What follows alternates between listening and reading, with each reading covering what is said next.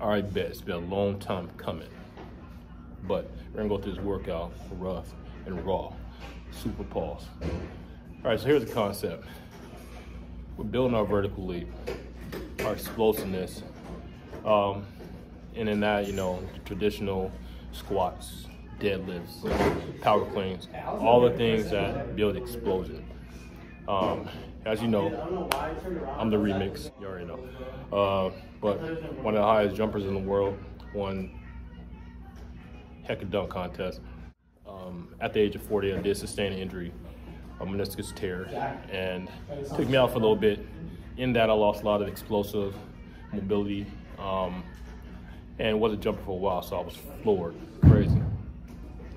Didn't go under the knife, didn't get surgery, but I decided to pretty much take it upon myself and build myself back up, which was painful, depressing, all of the above. But a lot worked out because you learn a lot while you're down. So upon training, I was going with the traditional workouts. I was overloading, progressive loading, with squats and deadlifts, and just getting a lot of reps in.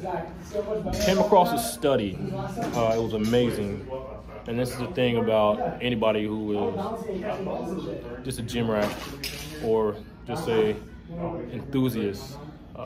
Love the explosion, so I'm always studying different athletes, different sports, and just seeing how they train with explosion.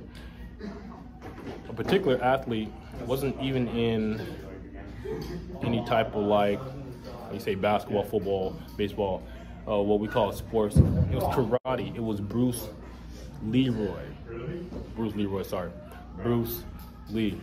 He did this thing called overloading isometric, which is amazing. And in fighting, he was able to generate so much explosion and power in a small space. And how he did it was, he was able to pushing against resistance that didn't move. All right, he was able to recruit quick twitch muscle fibers and also explosive ability, all in a small space. So, just for example, pushing up against the wall as hard as you can, it's like almost bench pressing your max, but sustaining it for a longer amount of time. And that's the most amazing concept, because sustaining that much pressure against an object that doesn't move, you are recruiting as many explosive muscles and quick twitch muscle fibers in that space. I took that as him being one of the most explosive, powerful, explosive athletes in his style of training. Why don't we apply that to the vertical leap? So with this, here's a study. And here's how this workout is going to go. We're going to do the squat, but with explosion. But what I want you to see is during the squat, it has a resting period, and then it has a period where your muscles are actually working and generating power. There's a small window where your body's actually recruiting that explosion in muscle fibers. That's the reason why you do so many reps. So you can get to that small window and through it, through that small window and through it. And you load the weight, because we all know the more resistance that you can apply to that position, the more explosion you're going to get in that position. But what if we take that position that is recruiting the muscle fiber, that small window where that explosion happens, and we put an isometric concept on it, overloading it, where it doesn't move, but we are pushing through. And this is like max, hitting our max, but holding it for a longer period of time, which is going to recruit more muscle fiber, explosive muscle production. But not only that, every time you're in that position, your explosion is ready to happen. So enough talking, let's get to it. Couple things, a couple of cautionary things is that, one, this is like hitting your max. So we all know when you're max lifting, you definitely got to take precautions, proper form, fundamentals. Two is that you got to listen to your body. Gotta listen to your body. because a lot of injuries can happen when you're nonchalant and not listening to your body. And three is, in order to get this explosion to work, you have to be able to use in proper form, which is, with this exercise, you already know my trigger muscles are your hamstrings, your glutes, your lower back, your abs, right? So all those are going to be engaged, and we're going to use those to go through this first set. So this is how the split goes. Split's going to go, my first set only going to hold for 5 to 10 seconds. 5 to 10 seconds on the isometric hold in the squat position. As you can see, the position is only going to be in an explosive position, which means I'm going to be in my athletic position. Here comes a little bit of difficulty when it comes to that. As you can see, I'm here on a Smith machine. So I did rig the barriers to the point where it's only limited to me to a certain position. And that's where I'm going to be able to push through to resistance that doesn't move. All right, so that's where your creativity has to come in, or creativity has to kick in. All right, here's the first set.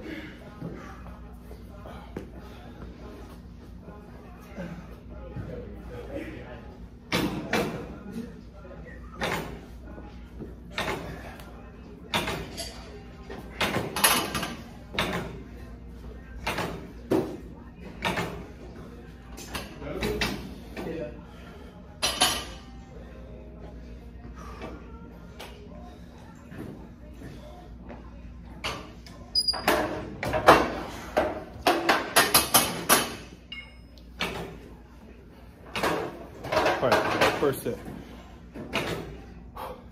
Crazy. It's almost as if like you're in a position hitting heavy weight, and we all know, we all been there, when it's that little pause in between getting it from the resting point. I mean, the beginning point to the finishing point, that in between. And that's what this exercise is replicating. All right. Another important thing is, you definitely in between want to get some jumps in. All right, what this is going to do is just remind your body of what it's actually training for. If I could just imagine just building up that explosion, but then forgetting that you're doing this to explode, to jump. All right, so what we're going to do is we're going to do a couple of box jumps. This is called a cat landing. Like I said, it doesn't matter how high the box is. All that really matters is that you're using full body movement. You're still using those recruited muscles to jump, and you're landing with a cat landing, embracing on the way down, and that's going to engage every muscle, most effective.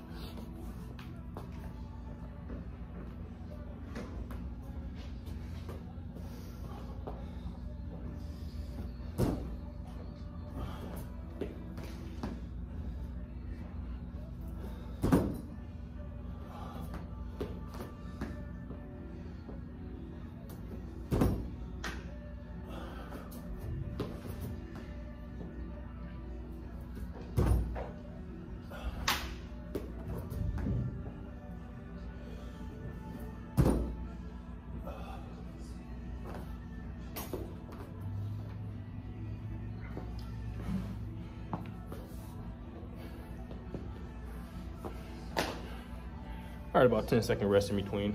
We're gonna get to the second set. Second set is just progressive. It's gonna be a progressive movement. And with this, I'm gonna go 10 to 15 seconds. Again, it's in an overloading isometric position, recruiting those fast twitch muscle fibers and those explosive muscles to engage for a longer period of time during that window of recruitment.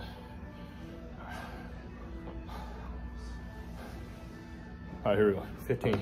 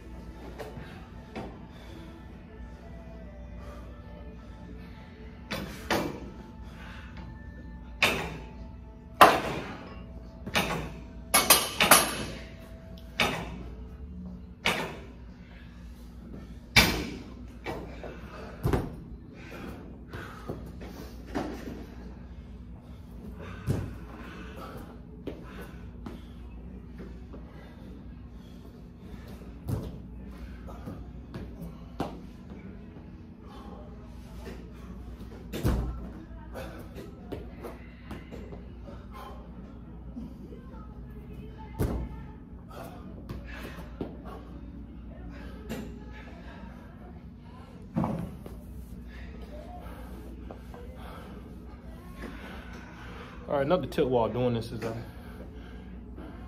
when you're in that position, mentally, you gotta be disciplined enough to stay in that athletic position. At times, your body wants to give out. You want to let your abs loose. You want to round your back, adjust the bar. But the longer you can hold that athletic position, which is on the balls of your feet, you don't want to be on your tippy toes. Balls of your feet in between the heel. You want to definitely make sure that you're using the hammy. Your hamstrings, not pressure on your knee. So one thing, especially with maxing, is that your joints are very vital. You want to protect those by engaging your muscles. Keep your abs tight, which is going to prevent any back injury. You just want to stay tight. Imagine jumping.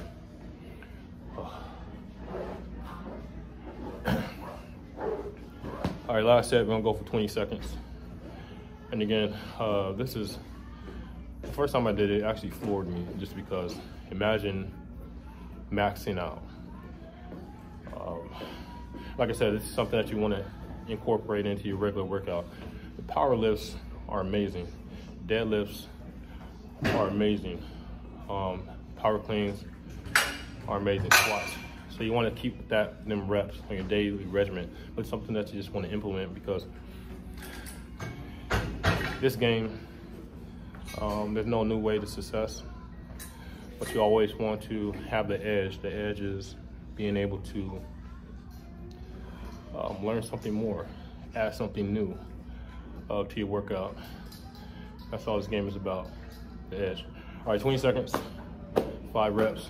Then we're gonna get into our stretching regimen, because like I said, this shit's hurt, bro. It hurts.